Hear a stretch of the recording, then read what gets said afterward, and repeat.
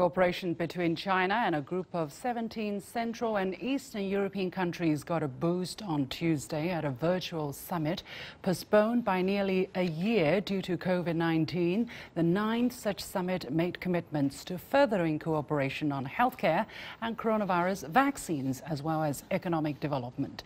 Launched in 2012, the cooperation mechanism originally focused on trade, energy and infrastructure, but the coronavirus has made cooperation on public health more urgent and necessary. What's the significance of the framework 10 years on? What benefits has the framework delivered, and what hurdles still exist? I'm pleased to be joined by Csaba Wolf via Skype from Budapest. He is China advisor of Baker McKenzie Law Firm, and from here in Beijing, Professor Lin Wenshuang, Vice Dean of the School of European Languages and Cultures at Beijing Foreign Studies University, also Deputy Director of the Center for Central and Eastern European Studies. Welcome to The Point to both of you. I would like to go to Mr. Wolf first. Now, Chinese President Xi Jinping made the remarks while delivering a keynote speech at the China CEEC summit. He said, guided by the conviction that 17 plus 1 could make more than 18, we have set up a multidimensional cooperation framework led by the Leaders' Summit and covering 20 plus sectors to ensure the participation of all Central and Eastern European countries. And he stressed openness and inclusiveness as key to the cooperation between the two sides. Mr. Wolf, how do you understand this idea that 17 plus 1 could make more than 18? Oh, I think the 17 countries market is not too big one by one, because there are actually small countries with like Czech Republic, Hungary, 10 million, Poland is the biggest with 40 million population, and the rest of the countries are even, some of them are even smaller. What President Xi might mean with this is probably the cooperation of these 17 countries plus China might definitely make more than these countries could make on a bilateral basis with China. These countries are quite fast in development, especially recently. They picked up some speed, and the economic development is on a very good way in these countries. With cooperating with such an economical power like China, and of course with cooperating with also European Union, as a big part of these 17 countries are a part of European Union too, they can represent quite a fast development rate. And they can represent a kind of joint market for Chinese products, and also source for European products to China. Plus, these countries represent willingness to receive foreign investment, and they welcome Chinese investors too, manufacturing investors. Mostly, and these countries can be a huge manufacturing base for Europe too. Yeah. Professor Lin, how do you understand the openness and inclusiveness that President Xi talked about when he was making that speech? Broadly, is that in line with China's policy, China's stance on cooperation with European countries in general? Okay. Well, I think China CEC's cooperation has made very positive progress in a relatively short period of time, and has generally welcomed by the 17 CECs. The reason is to give full play to economic complementary, to promote cooperation to be more pragmatic and achieve more practical results.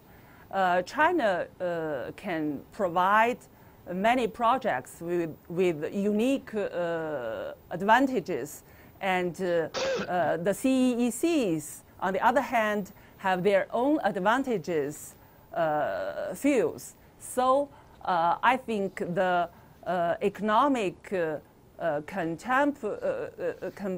complementary can succeed. Let me just raise some examples. Like Montenegro is a very small country, as we all know, but they still have so many fields like ecology and environmental protection. They are worth of learning. And Estonia, another example, is also a small country, but Estonia leads the international level in digital construction. So that's just simple examples for us that we can learn from these CEE countries. Yeah. So let me focus on trade for a moment here, because trade is a very important component of this relationship. And despite the coronavirus, actually China's trade with Central and Eastern countries jumped by 8.4% in 2020. So, Mr. Wolf, help us understand what could be the reasons behind this jump and the significance for these countries that their trade is flourishing. The volume reached over $100 billion for the very first time in history.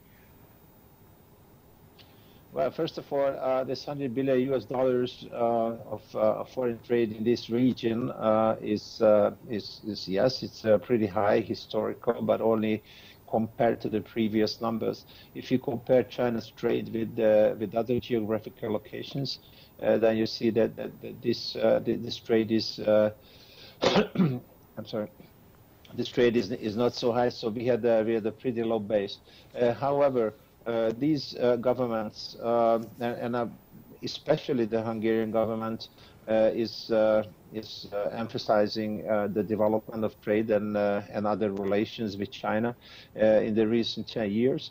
And actually, if we examine the numbers of trade between Central and Eastern European countries and China, we can see that ever since the early 2000 years, starting 2002-3, these numbers have been growing slowly, but growing all the time.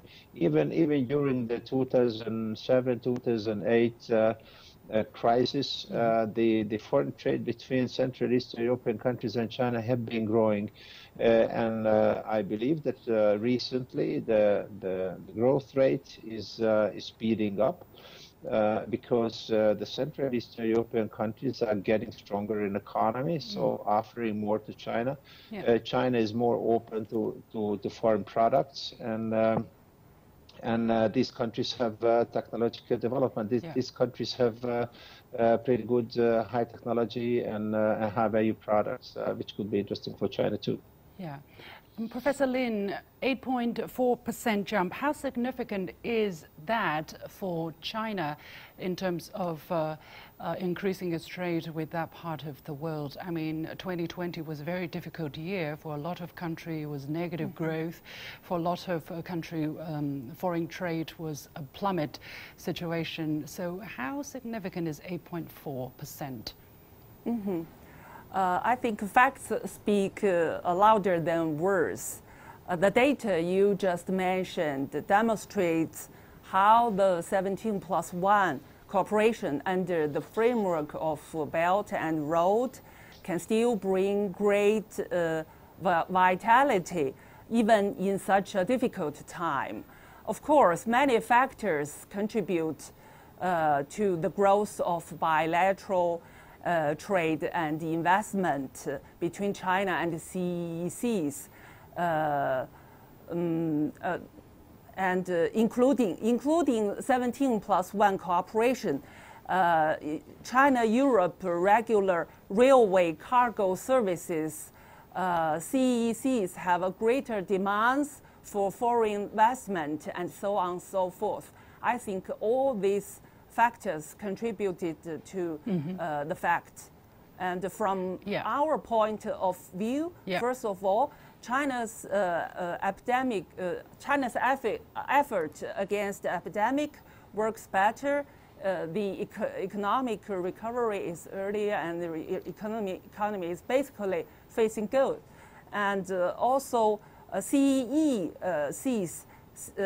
has also performed relatively well in EU in coping with the impact of epidemic. I see. So I think that's why we can see the good result from 2020. Yeah, well, right now, vaccine cooperation is a big part of it. I know there will be people who will be pointing fingers, who will be suspecting, China using whatever vaccine, for whatever purpose. But the fact is, these countries are in need of vaccine, and China is one of the major producers, not the only one, but a major producer, manufacturer of vaccines, and are actively supplying different countries. Hungary, for instance, became the first EU country to approve Sinopharm vaccine, and they actually have already delivered 4 batches they will be delivering 4 batches over the next 4 months. So, Mr. Wolf, how do you look at the kind of public health cooperation between the two sides? What benefits is, driving countries such as Hungary and Serbia to cooperate with China? There are very good cooperation in several fields between China and Hungary, for instance, or China and Serbia too. It's not only economical, but also educational, healthcare, and so on. During the pandemic, of course, the healthcare cooperation has a little more emphasis. What the Hungarian government is trying to do at the moment is trying to save the population, trying to do the best in fighting the coronavirus, and I think they are doing whatever they can, and they are serving the Hungarian population's health by purchasing the Chinese vaccines. I know Hungary is the first country in the EU to approve the Chinese vaccines, but probably it's because Hungary is the fastest to react. We heard in the news that other vaccines which are available on the market and which has been imported to Hungary too have been used, but the manufacturers are not manufacturing as many of these vaccines as needed.